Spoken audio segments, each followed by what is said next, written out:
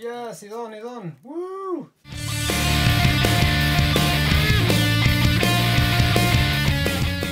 Hello again and welcome back to the Tarantula Cave. My name's Martin and in this video we're going to look at pairing my dead leaf mantis. So first up, here's my adult female dead leaf mantis. This is just a video I took a while back of her doing her threat display. Absolutely amazing. Look at that beautiful eye spot. Hello.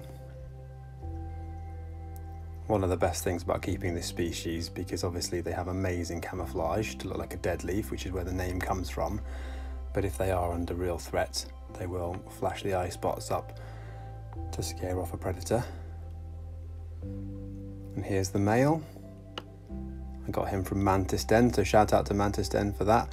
He was only a couple of molts away and he actually molted twice in a very short space of time to become an adult. Here they are in the breeding chamber.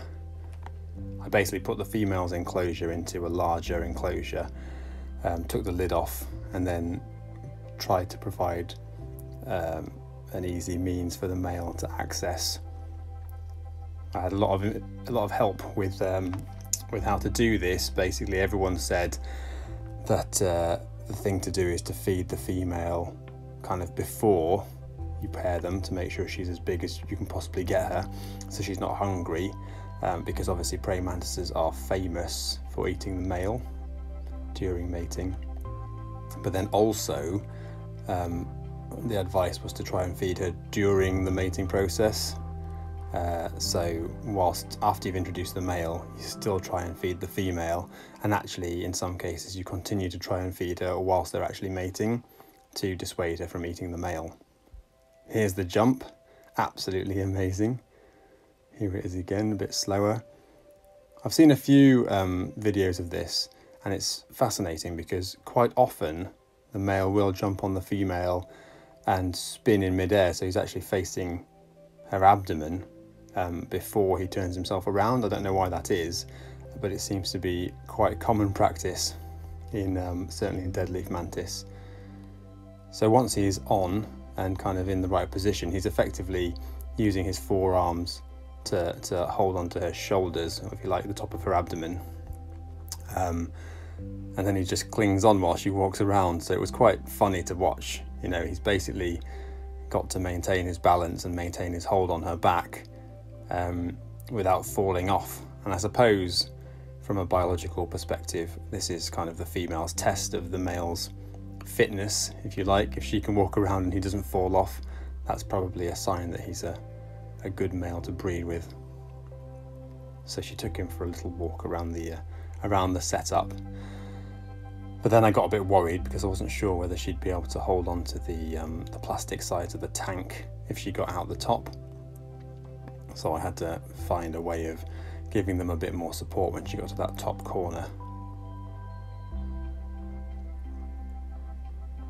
But in the end, what I decided to do was get my tweezers. So I put a pair of tweezers and balanced them between the side of the larger enclosure and the top of the cork bark, so she had something to grip onto for her wanderings.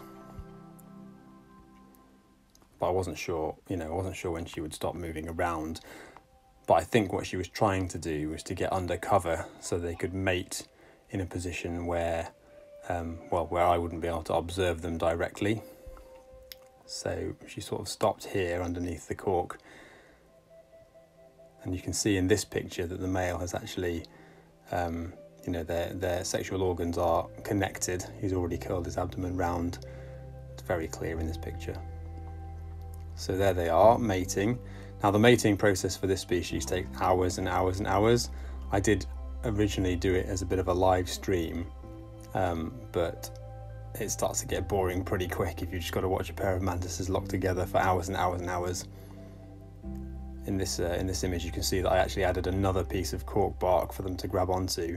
The camouflage is amazing. I mean, you would never, if you were in the forest, you would never see these animals mating because they'd be so well hidden in the leaf litter. What a beautiful species. There you go, there's another closer image of the locked abdomens. So there you have it, the first time I've ever bred a mantis species. I tried with my ghost mantises a while ago and the female ate the male. It was a complete disaster. So obviously this is brilliant news, and even better, the female's already laid an ootheca. So in a few weeks time, hopefully, fingers crossed, I'll have baby mantids. So here's the thing, I got my female dead leaf mantis from Guy Tansley from Bugs and Stuff and GiantSpiders.com. Now Guy has just filmed his episode of my series If You Could Only Keep 10, where I ask YouTubers, if you could only keep 10 tarantulas, what would they be and why? It's a really, really good episode. It includes footage of tarantulas filmed in the wild, and you've got to check it out. If you want to make sure that you don't miss out on any content on this channel, then all you have to do is subscribe and hit the bell icon below to be notified every time I post.